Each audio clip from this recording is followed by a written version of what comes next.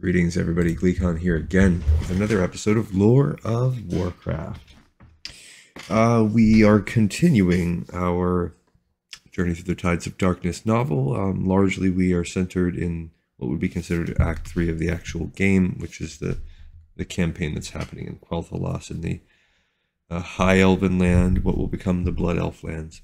So stay a while and listen to this one. It's chapter 13.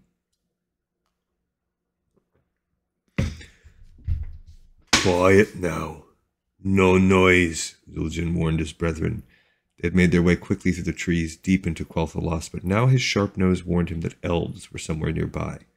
Accordingly, he slowed, setting each foot carefully on the branch he trod, axes held tightly in his hands to avoid any chance of their rattling as he moved.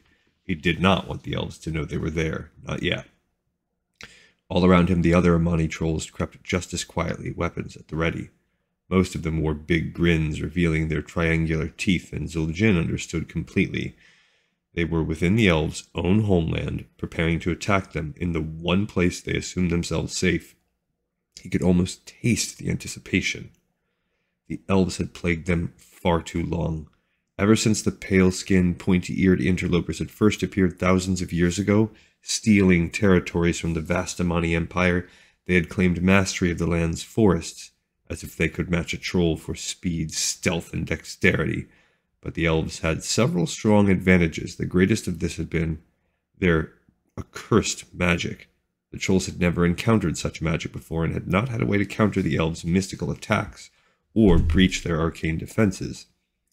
Fortunately, there's some parallel there, in terms of more advanced technologies. There's definitely a sad indigenous peoples kind of vibe to the trolls. Fortunately, the trolls had significantly outnumbered them and could overwhelm the hated elves by sheer numbers. And then the elves had allied with the humans. Together, the two pale races had shattered the Amani Empire. They had laid waste to troll fortresses and slaughtered thousands of his ancestors. Zul'jin snarled at the thought, the sound fortunately absorbed by his thick scarf. Before the war, his people had been numerous and powerful and had controlled much of the land. Afterward, they had been scattered, a shadow of their former selves, and never possessed the sheer numbers to reclaim their stolen heritage. Until now. The Horde had promised them vengeance, and Zul'jin believed them. The orc leader Doomhammer had honor about him, the honor of a strong leader secure in his own power. He would not play Zul'jin false, and he had vowed to help them restore the Amani Empire.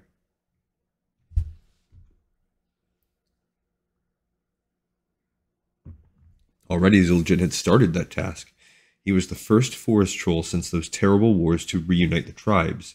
One by one he had challenged the other tribe leaders and defeated them, whether at combat or at racing or at some other task, and all had bowed before him, pledging themselves and their tribes to his rule.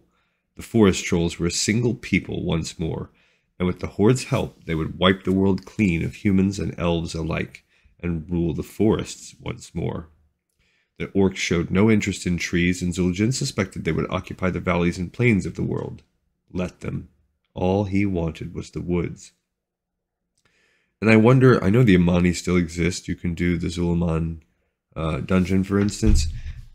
But I wonder how the Darkspear trolls become the ones that really become part of the Horde, and why the Amani are not. But first I had to take them from the elves, and that would be a pleasure. Even now his nose twitched, warning him they were close. Zul'jin halted, raising one hand to signal a stop, and felt more than heard his brethren pausing as well. He peered down through the leaves, his sharp eyes piercing the gloom easily, and waited. There. A flicker of movement appeared below, something passing into his range of vision on the forest floor. Whatever it was cloaked in browns and greens like the trees, but he caught a glimpse of paler color beneath, and it made no sound as it stepped, walking across leaves and brush as if they were smooth stone. An elf! Another emerged behind the first, and then a third, and a fourth. Soon a full hunting party was passing below, 10 in all. They did not look up. Secure in their own forest, it did not occur to the elves to be wary. Zul'jin grinned. This would be easier than he had thought. Signaling his kin, he returned his axes to their sheaths and dropped quietly to a lower branch and swung from that one down to a third. Now he was less than 20 feet above the elves and could see them clearly, their cloaks streaming behind them. They carried the accursed bows and arrows of their kind slung across their backs, but their hands were empty. They did not suspect what lurked above them. Zul'jin dropped down from the trees, drawing his axes as he moved. He landed easily on the balls of his feet right between two elves and slashed at both before they could react. His first blow took the one facing him in the throat, while his second blow bit deep into the skull of the one before him. Both fell, blood spraying from the leaves. The other elves turned, shouting in surprise, and reached for their own weapons. But now Zul'jin's brethren fell upon them, axes and daggers and clubs at the ready. The elves twisted and dodged, desperate to get enough space to draw their swords or string their bows, but the trolls did not give them the chance. The elves were quick, but the trolls were taller and stronger, and grabbed the rangers before they could get away. One elf did manage to twist free. He took 2 quick steps away and turned, using a tree for cover. Zul'jin expected the elf to go for his bow, but instead his hands fell to a long horn hanging from his belt. The ranger lifted the horn to his lips and blew a mighty blast, but it was cut short as one of the other trolls stabbed the elf in the stomach, and the blast turned to a faint wheeze as the ranger collapsed, blood spilling from his mouth as well as his gut. The skirmish was over. Zul'jin reached down and cut an ear from the first elf he'd slain, adding it to the pouch at his waist. Later he would dry the ear and string it onto his necklace with the others to show his prowess, but for now they had other tasks. Delightful. "Gum," he told his kin, who were laughing and amusing themselves by tearing off ears and hair and other parts from the fallen elves. Several had appropriated the elves' long, slender swords as trophies. Such weapons were pretty enough, but not sturdy enough for the trolls' powerful thrusts. "More elves be coming," Zul'jin warned them. "Back to the trees. We laid them on a chase. Keep them busy." He grinned, and his brethren answered with fierce expressions of their own. "Then we kill them all." Quickly the forest trolls leaped up, grabbing low branches with their long-fingered hands and pulling themselves up into the cover of the leaves. They swung up and away, leaving the bodies and the blood behind, their eyes alert and noses sniffing for any hint of approaching elves. Zul'jin was not worried. He knew the other elves would come soon, and they would be ready. It had been a long time since he had spilled elf blood, and the brief battle had renewed his thirst for more. His kin felt the same, and many were snapping their jaws and flexing their fingers, eager for another fight with the pale-skinned elves. Soon, Zul'jin assured himself quietly, soon they would have a chance to kill as many elves as they wanted. The forest would run red with blood, and the elves would know the fall of their own empire, just as the trolls had felt theirs die so long ago. And he, Zul'jin, would be responsible. He would hold the Elf King's head high so it could see its people's death, just before he devoured it whole. He could hardly wait. "Is it ready?" Gul'dan asked impatiently. A short distance away, Cho'Gall shook both his heads. The massive ogre grunted and shoved, his enormous shoulder pushing the last runestone fragment another foot across the thickly grassed clearing. "Now it is ready," he called out, strengthening and rubbing at the shoulder with one hand. Gul'dan nodded. It had taken them several hours to dig out a single runestone, shatter the monolith into several still enormous pieces, and carry 5 of them here to this clearing, and then several more hours to position the stones just right and inscribe the circle and the pentagram between them. Fortunately, Doomhammer had given them the use of several regular ogres for the labor, and Cho'Gall was able to communicate with his stupid one-headed kin more easily than any orc could. The runestone fragments were large and dense, but 2 ogres could lift them, whereas it would have taken dozens of orcs to budge each stone. Gul'dan wondered idly how the elves had gotten the original unbroken stones to their locations in the first place. Most likely magic, or perhaps they'd used slave labor as well. The forest trolls were nearly as powerful as the ogres and far smarter, so they would have been able to follow more detailed instructions. At least the stones were in place now. Gul'dan gestured, and 3 other orc warlocks took their places beside 3 of the runestone pieces. It was a good thing Doomhammer had not killed all of them, or this ritual would not have stood even a chance of working. As it was, Gul'dan thought it would succeed, but he was not completely sure. Still, if it failed, he was fairly certain he would survive unscathed. He nodded to Cho'Gall, who called out to the ogres clustered off to one side. After a moment of jostling and pushing and grunting, one of them stepped forward. Cho'Gall barked a command, and the ogre, shrugging, slouched into the space between the stones. It stood at the center of the pentagram and waited, motionless. One good thing about ogres was that they could stand still when required. Indeed, when not given an order and not looking for food, ogres could stand for hours, as motionless as statues. Gul'dan had often wondered if they had somehow evolved from rocks. Kind of, yeah. It would explain their dense hides as well as their utter stupidity. Returning his mind to the task at hand, Gul'dan raised his arms and called forth the dark energies his demon masters had granted him back on Draenor. The energy crackled about him, and he fed it into the runestone fragment directly before him. Chok'Gall had taken the final place, and he and the other warlocks added their magic as well, each powering a single stone. When all 5 stones hummed with power, almost vibrating from the energies they contained, Gul'dan spoke a short incantation and concentrated. More energy arced from his fingertips into his runestone, but this time, the energy then flickered through his stone and onto the nearest stone on his left. Nor did the energy stop there. It passed to the next stone, and then the next, and then the next, and finally back to his, linking all 5 in an array of dancing, bristling magic. The air itself seemed to darken above the altar, and it felt thick with energy, the way the sky did right before a massive storm. The ogre still stood unmoving, though Gul'dan thought he saw a glimmer of fear in its eyes. Oh good, Chok'Gall had picked the smart one. Oh good, he's afraid. Now that the stones had power, Gul'dan turned the energy toward their center and toward the towering figure standing there. Bolts of dark energy shot from his stone and struck the ogre full in the chest, surrounding it with a blazing dark aura. The other runestone fragments lent their strength, and the ogre almost disappeared within the dark glow that filled the space between the stones. More energy danced within that sphere, somehow feeding on itself, and now they could make out only the faintest hint of the ogre's outline. Gul'dan was sure he could feel his arms trembling from fatigue and magical drain, but excitement kept him quivering with energy. After a few minutes, the shadowy glow began to fade. Slowly it dimmed, and the figure within stood out in greater detail. Still the ogre towered above them all, except Chok'Gall. But something about the creature had changed. Gul'dan waited impatiently for the glow to dissipate enough for him to see into the sphere. Finally it did so, winking out completely in an instant, and Gul'dan had his first real look at the creature his Altar of Storms had created.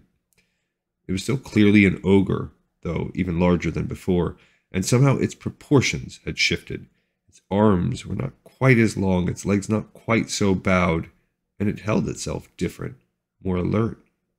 And, of course, there were the 2 heads. Back on Draenor, 2-headed ogres were incredibly rare. They were bigger and stronger than their kin and more coordinated. They were venerated, and Chok'Gall was the first seen in generations. Even more rare, he had proven intelligent enough to become a mage. Gul'dan had found the 2-headed ogre when he was still young and had trained him carefully. Chok'Gall had proven a valuable assistant and a powerful warlock in his own right, and still remained with Gul'dan to this day. And now it seemed Chok'Gall was not alone. The new 2-headed ogre turned and stared at Gul'dan, somehow realizing he was in charge. "What am I?" it demanded, one head speaking while the other looked around. Its language skill was far greater than a normal ogre's as well. "You are an ogre," Gul'dan replied. "Perhaps an ogre mage." "An ogre mage?" the new ogre's other head asked. "What does that mean?" Gul'dan found himself explaining about magi and warlocks and shaman and other workers of magic. "And I am one of these?" the new ogre asked. "Possibly." Gul'dan's eyes narrowed. "There is a simple test." He stooped and lifted a single leaf from the ground, handing it to the 2-headed creature. "Take this." The ogre took the leaf with surprising skill, showing that his dexterity had dramatically increased as well. "Now concentrate on the idea of fire, of heat and flame," Gul'dan told the ogre. The ogre frowned with both faces, studying the leaf. Then it nodded slightly, first one head and then the other. "Good," Gul'dan spoke softly, not wanting to break the creature's concentration. "Now bring that flame to life. Let it claim the leaf, the fire licking across it, the heat warming your skin, almost burning your fingers." He watched as a spark appeared near the middle of the leaf, and rapidly grew to a small flame that spread hungrily. The leaf shriveled, turning dark and brittle in seconds as the fire consumed it. The breeze carried it away, and the ogre glanced up, meeting Gul'dan's eyes with both its own pairs, its double gaze bright. "I am an ogre mage, then, yes?" It sounded pleased. One head grinned, the other smiled slightly, though it seemed puzzled. "Yes," Gul'dan agreed, also pleased. You are one of us. What does that mean, one of us? The creature asked next, its less exuberant head frowning. What do I do with this gift? Gul'dan explained about the Horde. He also told the ogre about the need to conquer here, and about the other races they had already faced in their quest. The ogre mage listened quietly, absorbing every detail. You created me, the ogre said at last. It was not a question, but Gul'dan nodded. I am your creature then, the ogre affirmed. I will serve you. Your cause is my cause. Tell me what to do. Inside, Gul'dan rejoiced. It was exactly as he'd hoped. By shaping the two-headed ogre with his own magic, he had formed a bond between them. The creature was completely loyal. Outwardly, however, he was careful not to show too much glee. Instead, he simply gestured for Cho'Gall to approach. This is Cho'Gall, Gul'dan explained. He, like you, is a trusted assistant and an ogre mage. He will explain what we are doing here, and he will give you a name of your own. The new ogre bowed its head. Thank you, master, the more somber head said before the creature followed Cho'Gall away. Gul'dan knew his assistant would set the new ogre mage to work powering the altar again, and with each use they would gain another two-headed ogre. He knew he could not expect most of them to be ogre magi, that was too much to hope for, but if even 1 in 10 possessed the necessary intelligence, he would be able to assemble a second altar and power that one as well. Gul'dan chuckled. He would transform every ogre in the Horde if Doomhammer did not stop him, and that's kind of how it works like in the game. And why would he? As far as Doomhammer knew, he was getting bigger, stronger warriors. The war chief would never suspect that these new creatures were completely loyal to Gul'dan and not him, and Gul'dan would make sure his new servants did not reveal their true loyalties too soon. Only when the time was right. And then Doomhammer would discover that there was a new faction within the Horde, one he could not so easily destroy or cast aside. Gul'dan laughed again and turned away. Cho'Gall would handle the rest of the process here. He had other tasks to oversee, ones that would later lead to his finally claiming the power that lay waiting for him elsewhere. All right.